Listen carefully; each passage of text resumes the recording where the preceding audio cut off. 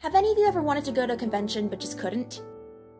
Well, I have a solution! I'm partnering up with Unlocked, the live streaming network that allows you to talk to your favorite voice actors, cosplayers, and the like, to give you an exclusive access key to Anime Milwaukee. It's perfect for those of you who can't physically be there at the convention itself. It's going to give you access to all the main stage and featured event panels, unlocked virtual panels for Dragon Ball Z, RWBY, and My Hero Academia, fan interviews, vendor hall coverage, and exclusive unlocked competitions. Each exclusive access key is only $5, and with it, you're automatically entered into a drawing for a signed Funko Pop figure. If you would like to take this opportunity to virtually attend Anime Milwaukee, there's going to be a link in the description and pinned comment for you to get your all-access key. Thank you so much, and I hope you enjoy the rest of the video.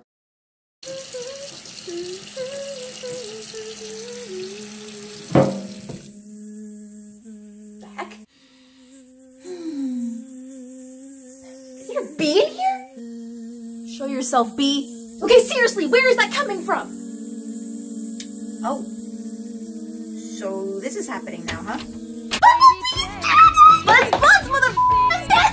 Calling you ever! Bumblebee isn't canon. Well, I mean, not officially yet, but you guys are once again blowing things out of proportion. Rendor held hands at the end of Volume 4. The parallels between that and Yang and Blake, I don't know what to tell you, man. Build-up has been as sweet as honey. Alright, but did you see all those White Rose moments, though? I'm just so happy we finally got Sailor Manaw's backstory.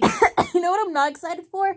The hiatus? Yeah, ain't that the truth. Well, hey, at least we have Ruby Chibi to tide us over, right? I honestly can't tell if you're joking or not. At least we'll get time to prepare for the gay! Ruby unlocking her silver eyes was so freaking cool! Volume 7's gonna be wife-centric and it is gonna be awesome! We can finally move on with her life and she's grown so much and so strong. I'm so proud of her! She protects, she attacked, but most importantly, she got her groove back! Neo, my goddess, is back and she's adorable! Boob genie. You know, I thought it was fine. You know, with Pierre's death being how many volumes ago, but this volume just had to go and rip open that wound again. OMG, wait, who was the lady by Pierre's statue? Someone from Pierre's family, most likely? Adam is finally dead, thank God! Okay, but like, is he though? He literally got stabbed twice and fell off a cliff. Yes. Really?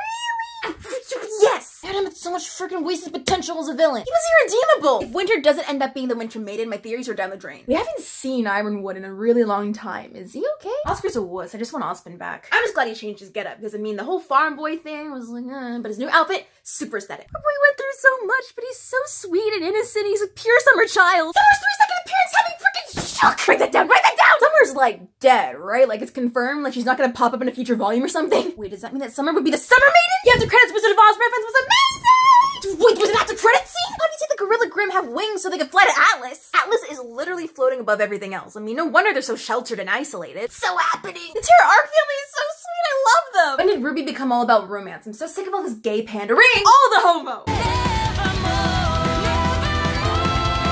I stand good LGBT rep! Is it bad that I like their love story? I mean, it's so tragic, but it's so romantic, you know? Oh yeah, I wonder how Crow's gonna sound now. Hey Ruby, Legend of Korra called, they want their old Katara back. It's not that bad if I ship it, right? Can you stop changing outfits for like 5 seconds? Bees in the truck. Bees! Okay then.